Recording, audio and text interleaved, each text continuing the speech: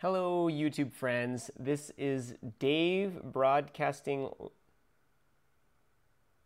live from Calgary, Alberta, Canada. Hello, YouTube friends.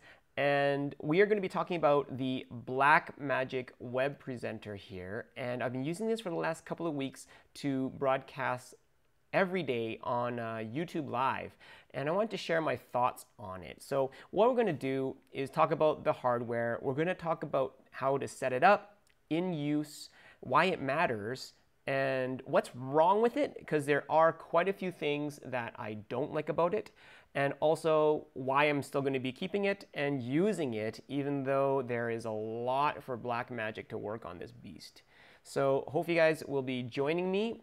And at the end, I will I'll check out the chats. So if you have any questions, feel free to leave comments there. But also, even if you're watching this on the rebroadcast, do leave the comments and I will try to answer them and make up believable answers. And you'll also notice that in the description, if I have any more thoughts on it, as well as with Blackmagic comes up with updates, then I will be posting updates. There are links to the gear as well as the full web review that are going to be in the description. So let us first of all talk about why this thing actually matters.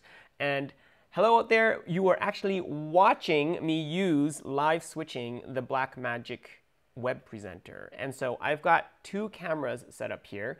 They are both Nikon DSLRs that are primarily still cameras but do great video. And so with the presenter, I can use them in my live streaming. So here on Facebook as a Skype call. But let's take a look at what exactly the Web Presenter is, all right, and why you would even think of considering this box. So let's take a peek. Here we go. The first thing that I wanted to a little bit complain about was on their website. So when you go to Blackmagic's website and you look up the Web Presenter, they come up with this beautiful picture of this gorgeous box with this LCD, the knobs, and the buttons on it. And then in really tiny fine print, if you can see that, it's right over here. It says, shown with optional Teranex Mini Smart Panel. And what you actually get when you buy the Blackmagic Web Presenter is just this box. Just this box. There are no buttons. There's no LCD screen.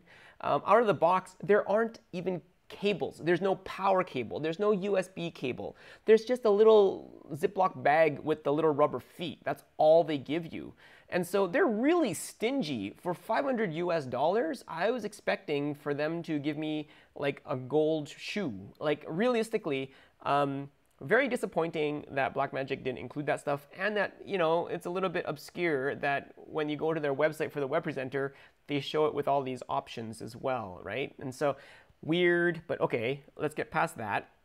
But what exactly is this box and why does it matter? Well, if you have any cameras around your house that have an HDMI output or an SDI output for video, then you're probably wondering, oh, I wonder how I could use and leverage this camera in my computer.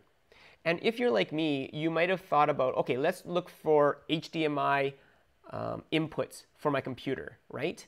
And I've tried like the Elgato HD60, which is actually meant for gaming, so that you can plug in like an Xbox One and stuff and record your game and live stream to Twitch and all that jazz.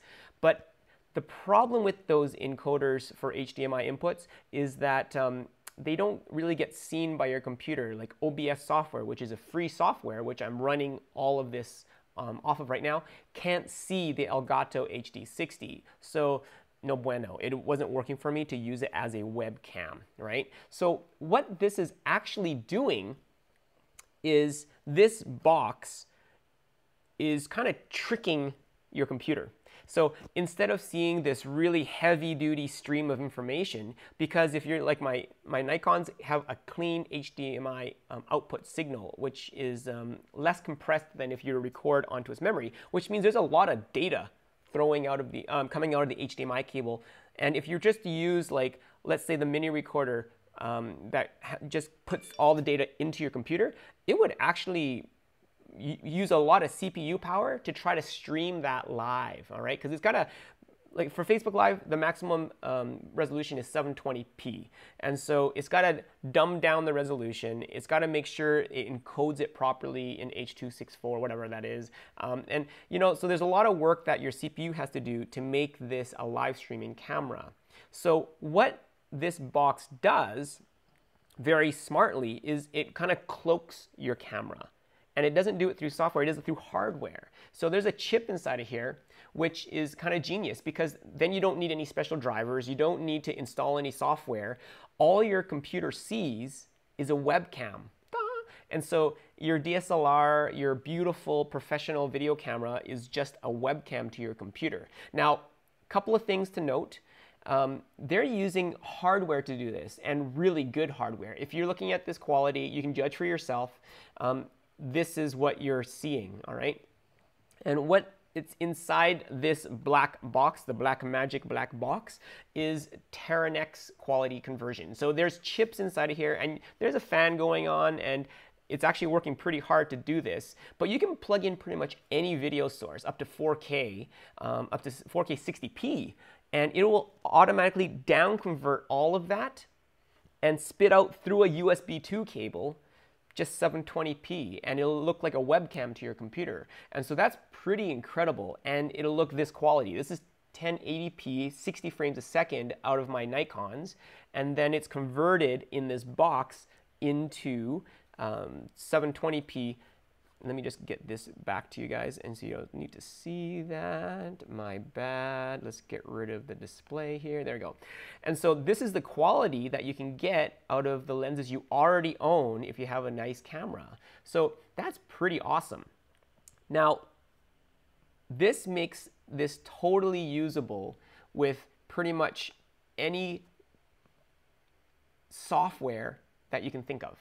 So that's why this matters. So Dave, why does this matter? Because now open broadcast software, which is OBS, which is what I'm running this software on right now, or if you want to go to like Facebook Live, YouTube Live, if you want to go on Skype to have a more professional image when you're doing Skype calls, this will do all of that for you because your computer just thinks it's a webcam, all right? And some other magic that it's doing, so if the computer and the stream signal isn't good enough, and it says, okay, wait, I need to slow down the stream so that we have a better quality stream, it'll automatically call out to the webcam, which is really your Blackmagic box, and tell it, yo, slow down. And so this will automatically slow the frame rate down to 720p, 5 frames a second. It's super slow. So I should make a note here for anybody who wants to do live stream like this, that you should have a really good internet connection. My settings right now are about 3,500 megabits, I think, on the upload. And so this is why you have a good quality. If you have a worse quality internet connection and you don't have the bandwidth, then it's not going to be able to push as much data up there into the cloud to get a good stream signal, all right? But yeah, everything's automatic. So let's take a look at also how easy this is to use, all right? So we already talked about the fact that the front panel is just a dummy panel. There is nothing to control on the front panel. But on the back, this is where everything starts. And let's take a closer look at how you set this baby up. And all the hardware is really well made. It's really good quality. And there's only really 3 things you need to do to get started. You need to plug in the power. I should note there's no on-off switch. And so when you plug in the cable for the power cable, it's on. You have to plug in your video source. And so you need either a camera with a HDMI input or an SDI input. And then thirdly, you just plug in the USB 2 cable. And remember, none of the cables are included. So you need to either scavenge them or buy them, all right? And so we've got links to everything below if you need to purchase everything. And so I happen to have most of the cables, but I do not have any cameras with an SDI output. So I only have cameras with HDMI outputs. And if you'll notice on the back of this camera here, it only has one HDMI input and one SDI input. So what's a guy to do? Well, what I did to hook up both my cameras so I could switch between the two, I actually purchased, where is it now? I purchased one of these boxes, okay? So I have HDMI outputs, So I had to buy this top box, and that's a microconverter in HDMI to SDI. So it just converts that signal. And the nice thing about SDI cables is that they can be run for much longer lengths than HDMI cables without issue. So I bought a 25-foot cable so I can move my camera further back and not worry about loss of signal or expensive, thick HDMI cables. Now, if you're the other way around and you only have cameras with SDI outputs, then you'll need to get the bottom box, which is the SDI to HDMI converter. So they're about $85 US each, so they're not expensive, but I really wish that Blackmagic would have included 2 HDMI inputs and 2 SDI inputs for this price point, because honestly, come on, man, like, you're just getting us to buy more stuff and it's more setup, all right? Anyways, I digress. So after you plug in these 3 things, you plug in the USB cable other end to your computer, and that's about as easy as it gets. It just works. And so you can use this on FaceTime. You can use this in Photo Booth, although Photo Booth is only 640 pixels, so it's not very good quality. You can use it in Skype. You can use it in OBS software for live streaming like this. And so the quality is exceptional. And now, to get 2 cameras in there, even if you plugged in, if you had one HDMI in and one SDI in cable, you would need to buy the optional smart panel to be able to switch between 2 cameras. So there's another additional cost. So unfortunately, that's gonna hit you another $85, okay? And that's gonna allow you to switch cameras just like this. So I'm going to get rid of this little display here. So I can switch between my main camera, which is right now you're seeing, and my B camera, which is on a motorized slider here. And so that's really nice, but I wish that you didn't need this smart panel to do that. Like, that's kind of silly, right? 85 bucks for one feature, which is a really good feature, but honestly, the web presenter alone is $500, so I wish they would include that feature with just one button. Okay, now, granted, let's talk about the smart panel. 85 bucks gets you what? Okay, well, I've got these buttons here, and you'll notice that it says 1 and 2 here. Let me see if, yeah, 1 and 2. And 2 is green because my B camera, which you're looking at right now, is plugged into the HDMI input directly, and that is the input 2. The SDI input, if I press number 2, it goes back to my first camera, which I'm going through the HDMI to SDI box and coming into the SDI input in the back, which they call input 1, all right? Now, if I do switch to, I can just hit number 2 here, and I can switch between this one, and it tells me because it's glowing green, that button, then that means the second camera is active, and I press it again, it turns white, and then it goes back to my first camera. So really, you only need the one button to work, and it can switch between 2 cameras. And you'll notice that there's a nice fade that happens. But I should note here, and you need to make sure that both cameras in input 1 and 2 are running at A, the same resolution, and B, the same frame rate. So both of my cameras are running 1080p at 60 frames a second, all right? And you'll notice here that on the LCD, they do give you some information. It tells you what source you're currently running, and it also gives you the frame rate and resolution, and it tells you what the output is. And so right now, my stream is running at 30 frames a second, which is really nice. And so this is the quality that you're seeing right now. Now, let's go back to the smart panel here and see what it doesn't do. It does nothing else. So really, besides having that screen that tells you a little bit, and really the picture on the screen is pretty mediocre, nothing else works. The menu buttons don't do anything. Okay, so let's go over here. Menu, nothing. Video, nothing. Audio, nothing. Set does nothing. This knob does nothing. Blackmagic, what are you thinking? Like, why am I buying this for $85? Like, 85 bucks. Uh-oh, whoops, what did I just do? And now, oh darn, I just press all these buttons and now nothing works. I can't switch back to number 1 camera. So thanks a lot, Blackmagic. So I have no idea why it won't let me switch back, but yeah, they do something, I guess, the buttons, and they actually freeze the system, which is not so good. Let's try twiddling my thumbs. Oh, there's a fail right there. And this is kind of a weird thing. I have been able to make this fail before when I had two different cameras going into it and they were at different frame rates. So one was pushing out 1080p 24 and the other one was pushing out 1080p 60. And then when it switched, it would have this glitch between switching. So it just have a really quick black fade, not a nice fade. It just switch instantly with a little glitch, a light glitch in the middle. But right now I can't unswitch it for number 2. Oh, great. So anyways, that's not too awesome. And so my apologies, guys. We're going to keep on going with this because I do have some pros and cons to this. All right. First of all, what are the pros of this beast? I think primarily the best thing about it is it's just so easy to use. It's plug and play, easy to use. Again, you just do those 3 things. You plug in the power, you plug in your camera, and then you plug in your USB to your computer, and it just works. You can get your signal right into your computer, no problem. The quality of image I also think is spectacular, and of course that's going to depend on the quality of your camera. And for me, I'm using Nikon D750s, which I love dearly, with, you know, nice prime lenses, and so that's going to give me a really good quality. I do have some consumer cameras which are going to be better than my FaceTime camera on my computer, but not of the quality that you're seeing right here. Now, the other thing is Blackmagic Design. They stand behind their products. They have a 3-year warranty on this thing, so I'm hoping that they also have a 3-year firmware update policy too, because you know what, I'd like to see them actually use these different features on the front panel instead of just lock me out like it's doing right now, which is quite sad. I'm so sad I can't switch back to my one camera. All right, now cons.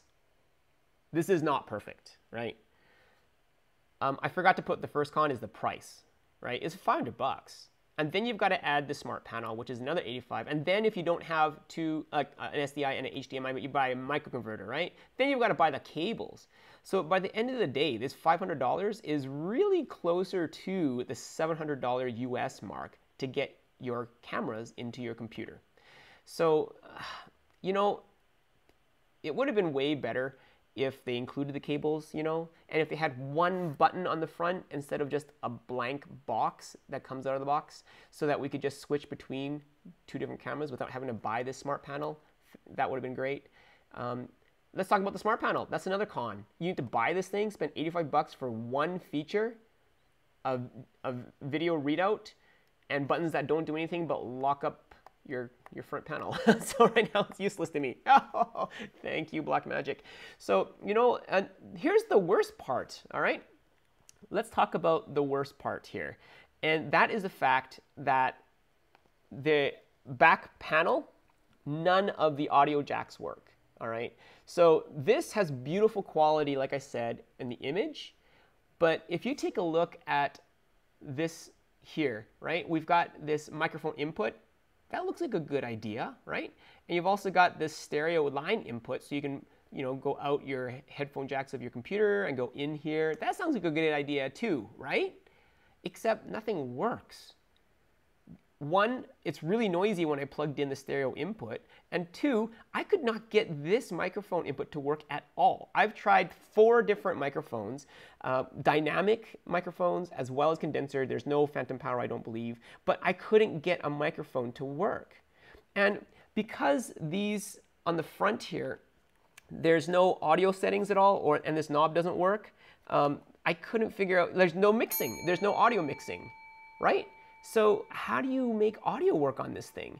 And in the manual, it says, okay, you can plug in different audio systems and they will just automatically mix. So if you don't want your camera's audio to be heard, you have to turn off the audio at your camera.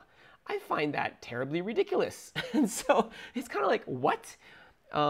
Makes no sense to me, right? And so, and then the fact that, okay, I did in fact get the stereo input to work over here, but it was noisy. There was some weird, you know, noise going in. So it just seems to automatically mix everything, even though I shut off my mics on my cameras. It was not good quality audio. So that's a total fail. If you think this is one box to do it all, it is not. The only thing currently that the Blackmagic Web Presenter is good for is to convert your camera into a clean video signal for streaming, all right? So on my wish list. I already talked about, it would have been great if they had 2 HDMI inputs and 2 SDI inputs, so I don't need to buy a converter, a microconverter. It would have been nice if I didn't need the smart panel to make this whole thing work by switching it. They just needed one button to let me switch between 2 inputs. They don't need all this fancy stuff. It would have been really nice if audio actually worked, because it doesn't, all right? So there's a lot that is not good about the Blackmagic Web Presenter that I don't like. And I hope, though, that they will live up to their reputation and continue to build updates and firmware updates to make things work, not freeze up on the front panel. But yeah, that is my review of the Blackmagic Web Presenter. It is the easiest way to get your quality video camera into your computer for use. But as you've seen here live today, there is failure in a lot of the systems. Like even the smart panel locked up on me right now, so I can't switch to my other camera. And of course, there's a lot of other pieces that you need to purchase, not just this black box, to get it going, because nothing is included.